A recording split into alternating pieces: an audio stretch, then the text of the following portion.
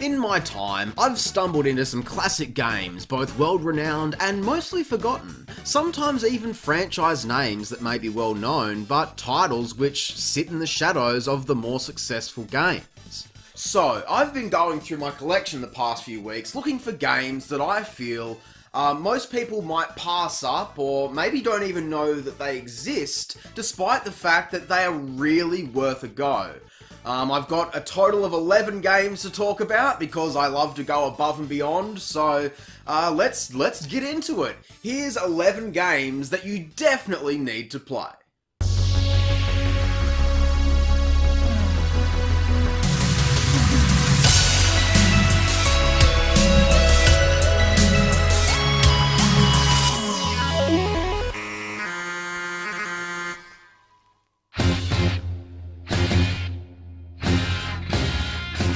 Alright, first off is War of the Monsters, which is a Touhou-inspired giant monster fighting game. Hell yeah! I've done my best to cover a wide range of different genres in this video, but I wanted to start off with this one because of my childhood best friend Aiden, who introduced me to this game back in the day. It's definitely not the sort of game that I would have looked twice at prior to experiencing it, as I'm not super big on fighting games. I mean, I really do enjoy them, but I simply don't have the patience for mastery. War of the Monsters really sells itself as easy to pick up and play, with devastating combos, crazy killer moves, and some of the most lush and destructive environments of the PS2 era. I mean, look at all this carnage! You can knock down buildings and pick up objects to whack and attack with. There are even stage hazards to mix things up, and with a solid roster of iconic knockoff monsters, this is such a fun time, especially with friends. There is also a campaign mode to go through as well, with some even bigger bosses, though holy shit, this is one difficult game. I can't say I've ever made it very far, but the enjoyment from this one really comes from that couch multiplayer experience. Is your friend a dick? Well, kick him in the dick with a giant titan and see how he feels. And if you like the look of that, then I've got another retro monster game for you. It's called The Unholy War on PlayStation 1. This was another one shown to me by Aiden, the bastard. It's not the last time we'll hear from him in this video either. But yeah, Unholy War pits a race of mechanical spacemen against the native inhabitants of a faraway planet. Arenas are smaller but offer a faster paced fight in this battle to the death until only one team is left standing.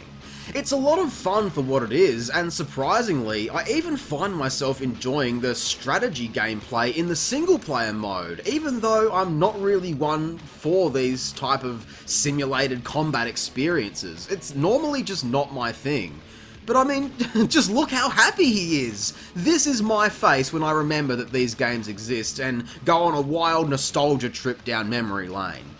And I mean, shit, if you want to dive even further into the big monster strategy department, then take a look at Impossible Creatures.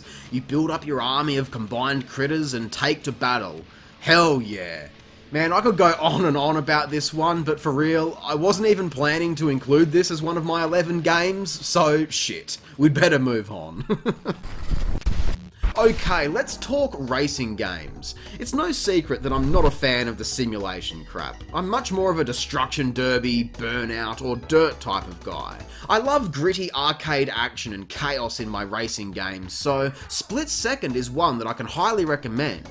This is a game that I briefly mentioned in my Destruction Derby retrospective from last year, which I was playing in the background while making that video, and I would actually go on to finish it 100%, which, trust me, is no easy feat. These races provide some steep competition on the track, and even the track itself is out to get you with some of the most batshit insane level hazards that I think I've ever seen in a game. Collapsing buildings, train crashes, planes falling from the sky, and all manner of infrastructure crumbling away to reveal alternative routes and killer roadblocks if you time your attacks just right.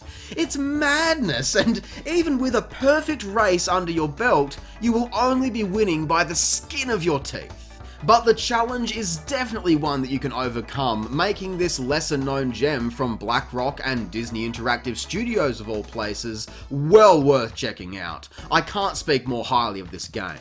MotorStorm Apocalypse has a similar thing going on, but if you're still looking for a high adrenaline experience that's a little bit different, then allow me to introduce you to Pursuit Force on PlayStation Portable.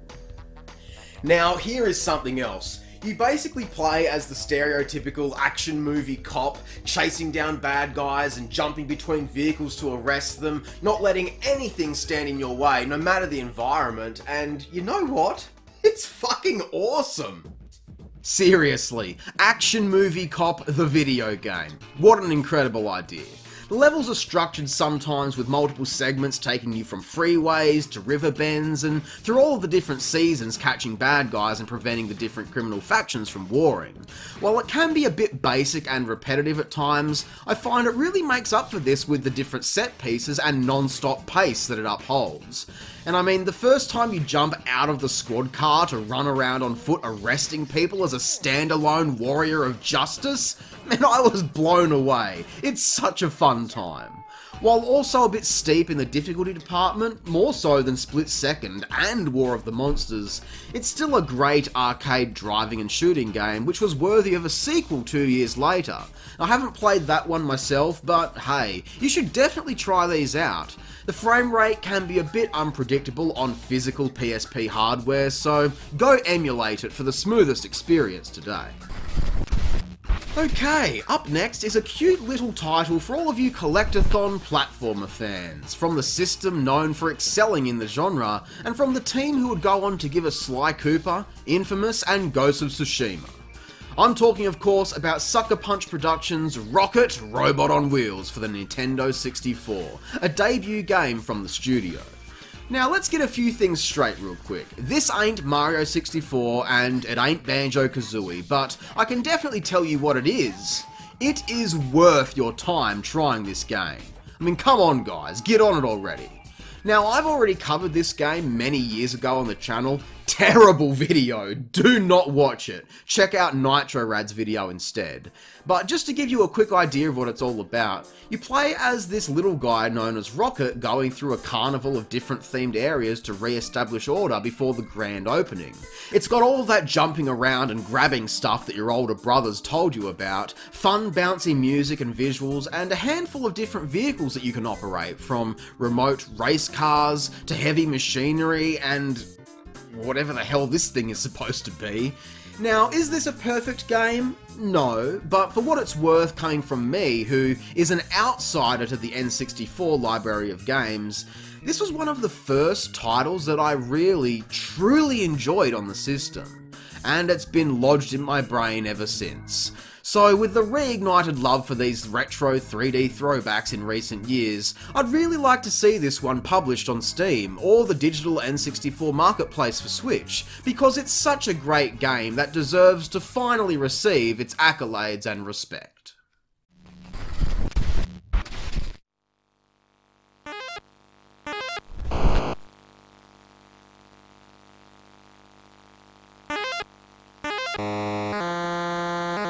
Okay, so for those of you too young to know what this is Pitfall, the classic Atari 2600 game from Activision released way back in 1982.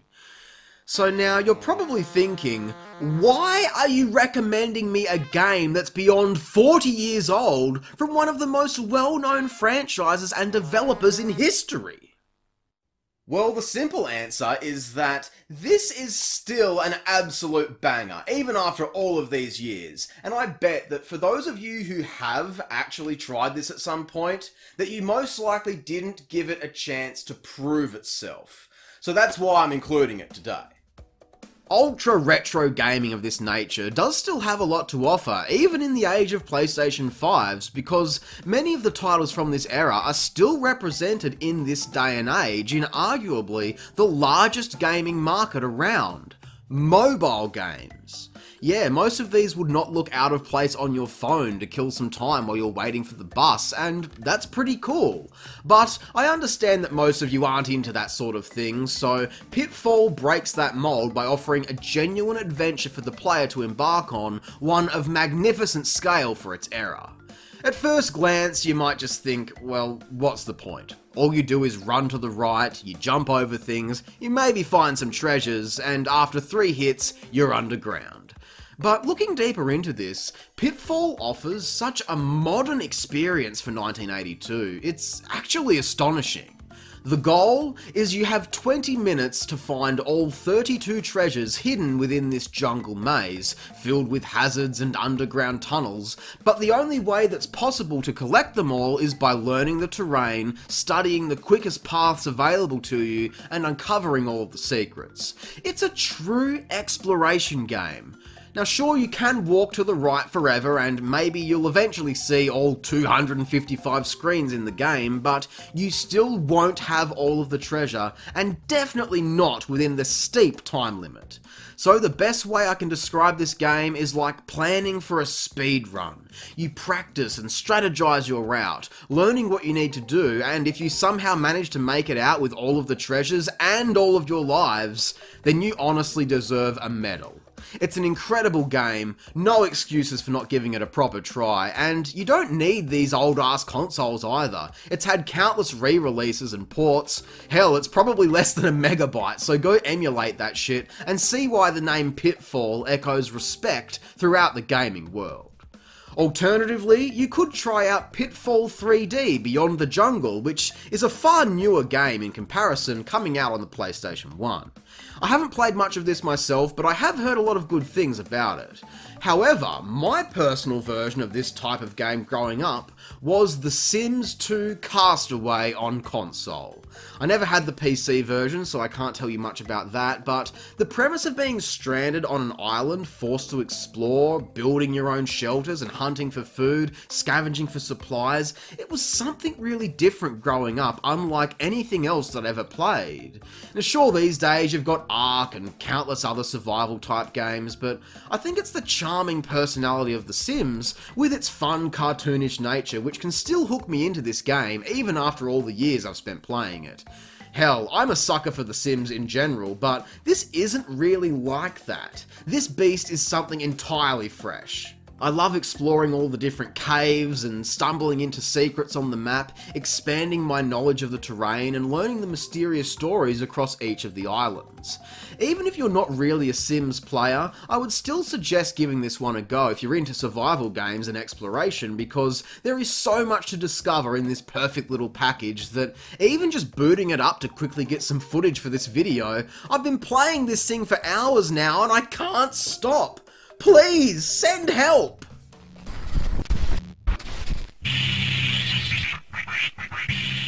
Of all of the Spider-Man games out there, Friend or Foe tends to fly under the radar, and while I'm sure plenty of people do know about this game, if you haven't played it firsthand, then stop sitting on your hands, grab a friend and go beat up some baddies.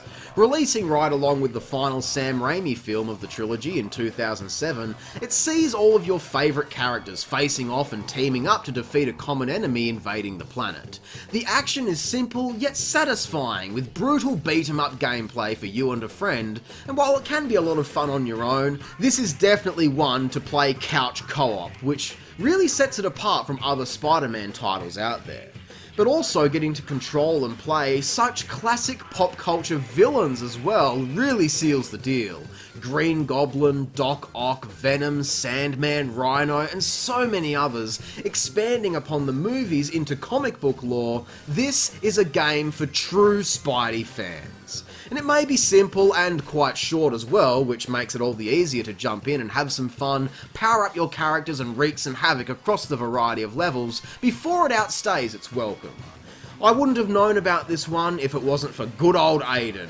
Man, he loved this game, and I as well. It's highly addicting arcade madness, so if you've got a friend, then don't sleep on this one. Go out of your way to try it.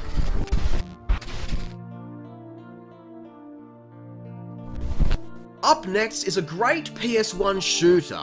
You may have heard of it, especially if you've been around on this channel long enough. It's called Apocalypse by Neversoft, before they made the Tony Hawk's Pro Skater games. games. I've covered this in full on the channel before, so I won't go into a lot of detail, as I recommend you check out that video, but the short version is that this is a gritty sci-fi shooter, and it does an incredible job at pulling you into the game world and delivering with the big gnarly battles. Starring Bruce Willis as Bruce Willis, we go up against demons from hell and the four horsemen of apocalypse: plague, war, beast, and death, in some wild gunfights with futuristic weapons, dark moody levels, and a killer soundtrack featuring System of a Down and Poe. And yet even the original music here is so heavy that I can listen to it outside of playing the game. And it's fucking awesome. Definitely recommend this one, and you can beat it within an afternoon, so there are no excuses not to put this one on your to-do list. I've got another gritty sci-fi shooter to talk about. This time it's a first-person shooter, another game on the Nintendo 64 that really stuck with me once I played it. I would assume that many of you are aware of this game, many have played it, and it's been given its fair share of praise over the years, but it sadly sits in the shadow of its younger brother.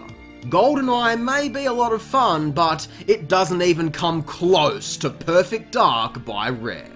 Ever since I covered this on the channel years ago, this game has not escaped my mind for one moment. I genuinely think about it all of the time. Its big story beats, the otherworldly locations, the soundtrack hits a spot within my soul, and man, it was such a banger of a game.